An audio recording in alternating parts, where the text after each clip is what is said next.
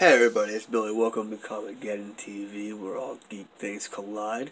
I am doing the Funko collection this week, and I decided to go with something that doesn't get that much love, which are the Rock Candy figurines, which are by Funko. Hey guys, welcome back to Comicgeddon TV, where all geek culture collides. If you're new to the channel, don't forget to hit that subscribe button so you don't miss out on future videos.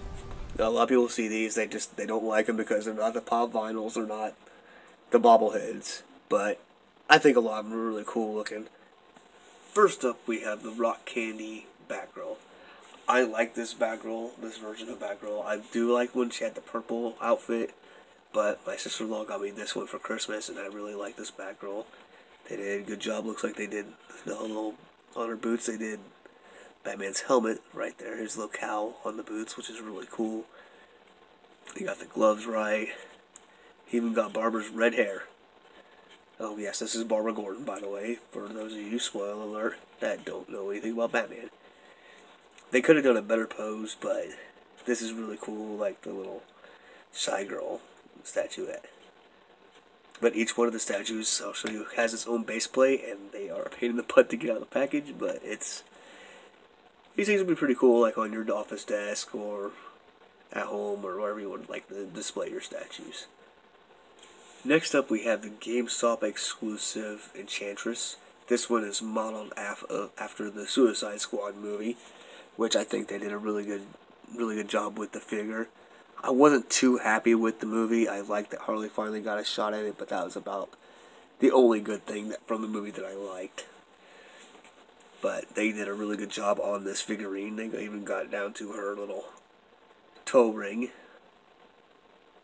that she wore in the movie, in her bracelet, her tattoos. Gave her the long hair, which is really cool, instead of a cape, like they do with most of them. Got the bone in her hair. But, like with the Batgirl, this is a really cool display piece.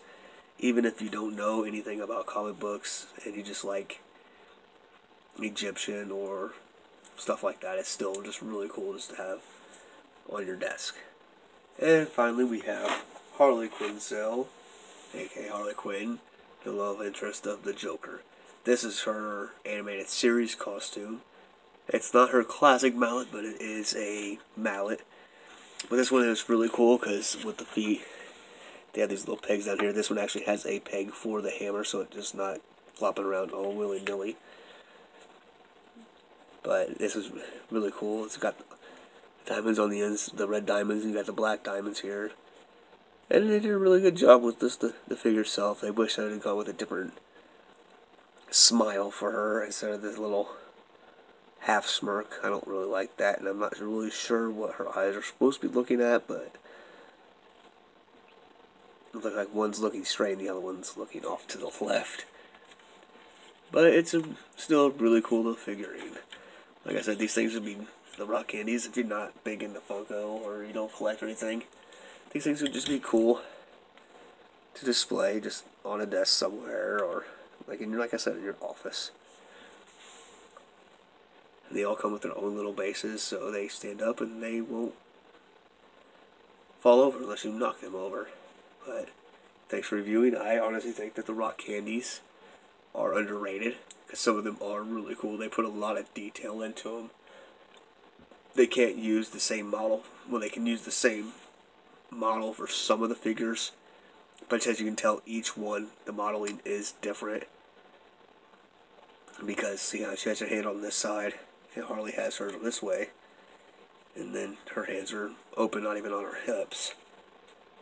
So each one is different, so they put a lot of work into these, and like I said, I believe they're underrated.